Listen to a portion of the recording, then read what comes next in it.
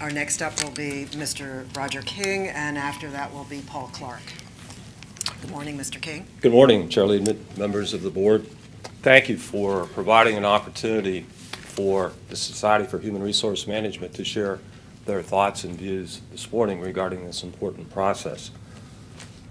With me this morning is Mr. Lehman, Mike Lehman of SHRM, my associate Scott Metzger, and a legal intern, Chair Liebman, that now has a significant interest in the National Labor Relations Act, and we thought it would be helpful if he came this morning. His name is Josh Hammett. Thank you. Thank you. I'm sure as this board is well aware, the Society for Human Resource Management is the largest human resource group in the world. With over 250,000 members, SHRM has constant contact with employers of all sizes and many diversities. We submit the comments today, reserving our right to file written comments on or before August 22nd. We do have a written statement, Chair Liebman, that we would like to enter into the record today with your permission. Yes, absolutely. Thank you. We fully understand that the job that all of you have is difficult. Balancing the rights of employees, employers, and unions is a challenge. We fully appreciate in case law adjudication you constantly are looking at complicated factual records and having to balance the rights of the stakeholders. We submit, however, rulemaking takes on a particular importance. In essence, this is only the third time that this board, or the board as a whole, has undertaken rulemaking. That is a very significant responsibility. I know you are well aware of that. What you do in this process has lasting implications with respect to unions, employees, employers, and all stakeholders. And I know you will not undertake that process lightly. A summary of our position is as follows. First, we do not believe there's been a predicate established at all for the proposed rules. This agency is one of the most effective, most efficient agencies in the United States government. You have had great success in processing petitions, C cases, unfair labor practice charge cases. There's simply not a record for the proposed rules. Second, we believe you're proceeding in a procedural manner that is flawed. I had the opportunity, perhaps the only speaker that you will hear from in these 2 days, to fully participate in the healthcare rulemaking process, a process that went on for a period of time. I'm not submitting that you need 2 years to engage in this type of rulemaking, but it was much more carefully done, much more scholarly, much more thorough. And I would submit that you should reconsider the very expeditious nature, i.e. 74 days of proceeding as you are at present. SHRM and other trade associations filed a request for you to reconsider the manner in which you're proceeding. We'd like you to, again, look at that motion. Next, the proposed rules will have a significant adverse impact, we believe, on small business particularly. Members of the bar, like myself and others, that I believe are well acquainted with your rules and regulations, frankly are having a difficult time understanding how all the proposed rules fit together. For a small business entity, you'll hear more about that later, I believe that's a particular challenge. But also for large employers in diverse and large units, your rules cause significant due process and procedural questions. Further, as a matter of policy, I think the board really is looking at this incorrectly. I would submit you ought to be looking at certainty prior to an election for the rights of employees, unions, and everyone else that's involved in this process, employers particularly from my perspective perhaps. We ought to have certainty in who's voting. I'll get back to that in a moment. Let me go into some of the specifics. I'm not going to share with you the stellar record this board and other boards have had in the General Counsel's office in processing petitions. That's well established. I would submit that the so-called study that recently surfaced from Professors Broom, Brenner, and Warren is not a sufficient justification for the proposed rules. Time does not permit me to go into the deficiency of such study, but certainly that will be addressed in our written statement.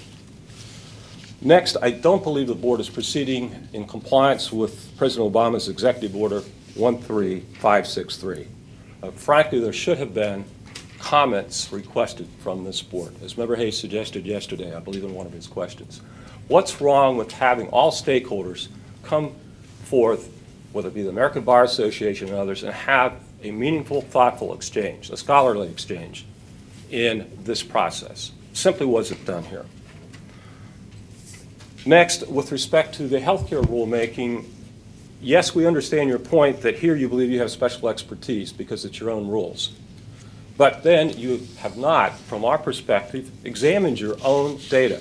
We have an information request and we have to Sherman others for you to do so. We're hopeful that will be expeditiously responded to on or before certainly August 22nd.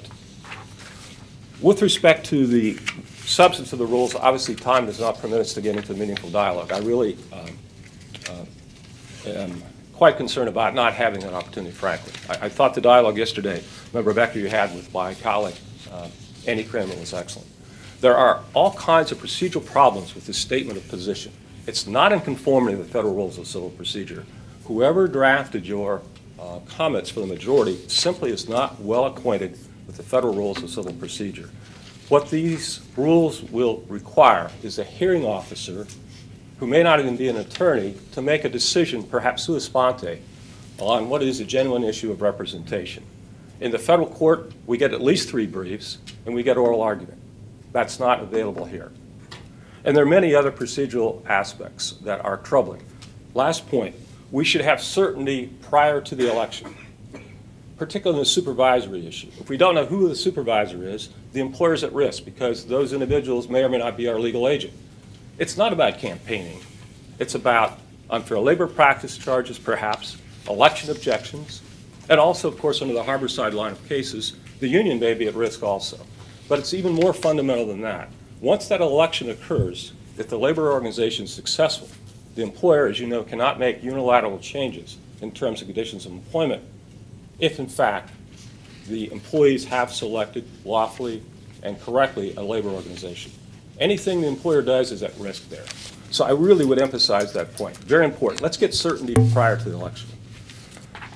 In summary, Chair Lehman and members of the board, we're concerned not only about these proposed rules, but what I would consider, frankly, and many of my colleagues, a regulatory tsunami.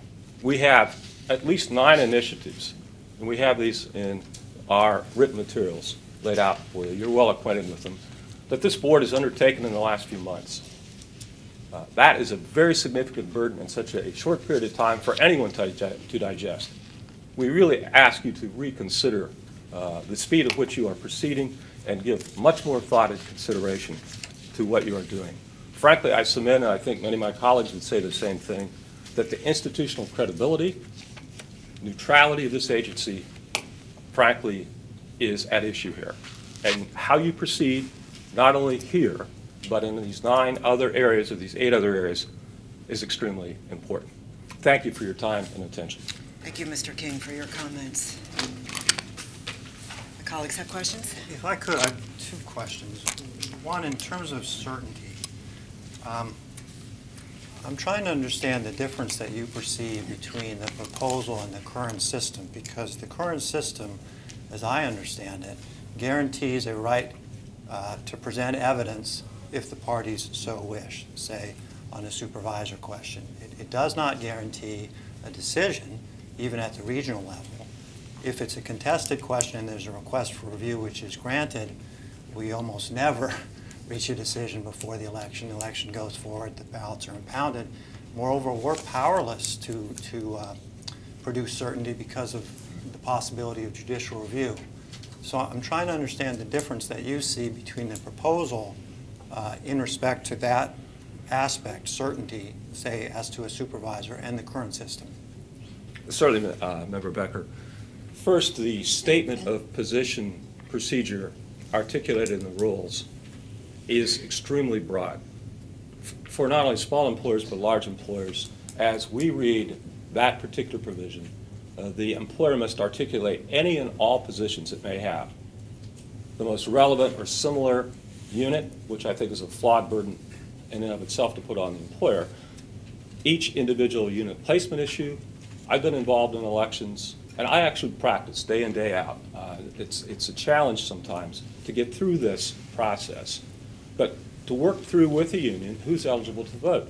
If we don't do that in a written, very complete manner under the statement of position, as the rule is written, we are precluded from proceeding.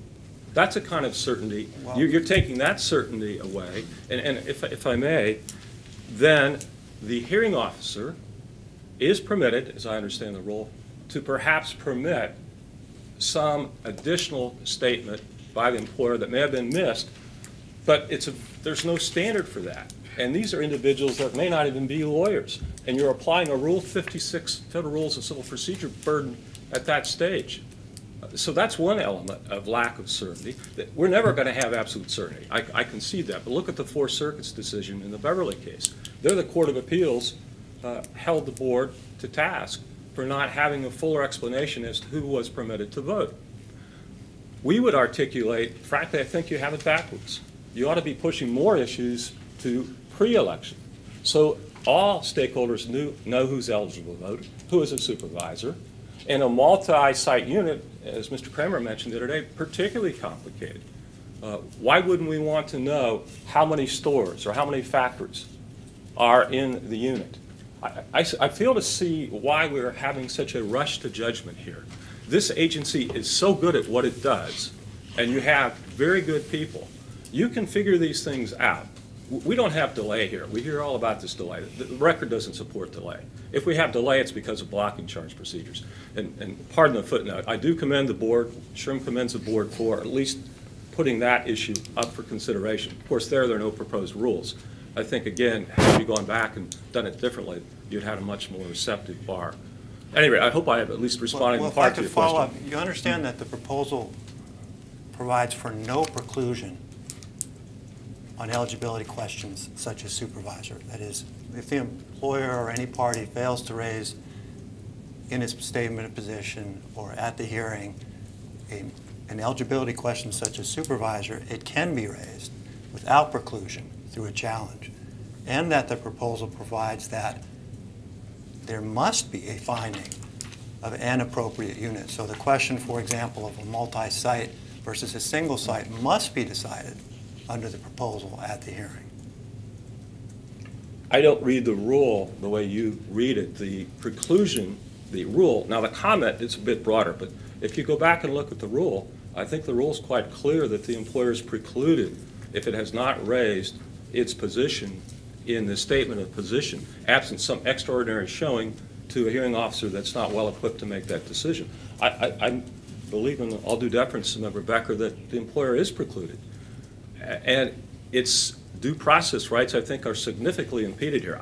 I frankly don't think this is going to stand a court challenge. You're up in front of a federal district court judge or a court of appeals judge, and he's trying to understand this procedure. This is not the waiver procedure that you're articulating here that's provided for in the Federal Rules of Civil Procedure. If the board, by the way, is going to go down the Federal Rules of Civil Procedure path, they ought to look at the C case procedure where we can have some discovery. But at any rate, these rules do preclude, I submit, the employer from articulating at any point post that statement of position its articulated reason for challenging or not agreeing. Yes, you can have challenges, but we're back to the point. Why don't we have some certainty with respect to the pre-election process? Thank you. If I could, just to follow up, in the instance of when a question regarding the scope or composition of the unit is raised under the proposed rules, and a hearing officer, on hearing a offer of proof orally from an employer, determines that no hearing is necessary, what happens if there's a subsequent technical refusal to bargain? What's the record that the appellate court is going to rely on, or what's the record that the general counsel is going to rely on in trying to enforce our order? Member Hayes, there is no record. You're going to have that case sent right back here to the board. You're going to start all over again. It's probably going to go back to the regional office, frankly. I would submit, and this came up in Mr. Kirshner's statements yesterday, you're going to have more litigation. I know exactly what my advice is going to be in the statement of position that Member Becker and I were just talking about. We're going to articulate every possible unit configuration and every possible position, like we do in an answer today in federal district court, to preserve our clients' rights. And back to your question, Member Hayes, I don't see any record at all. The Court of Appeals probably won't even consider that pleading. It's going to send it right back. Having great familiarity with the Court of Appeals system in this country, there is no record. There will be no way for that matter to proceed. So what you're attempting to accomplish, or certainly some are, is much more rapid processing on paper, is frankly going to be just the opposite. We don't understand it. We really don't understand it. But again, that's why we should have had some dialogue about this at the beginning. Certainly I know SHRM, I know the Chamber, I know others would come forth, I know the labor community would. We'd be happy to sit and talk with you. But this is not the right way to go.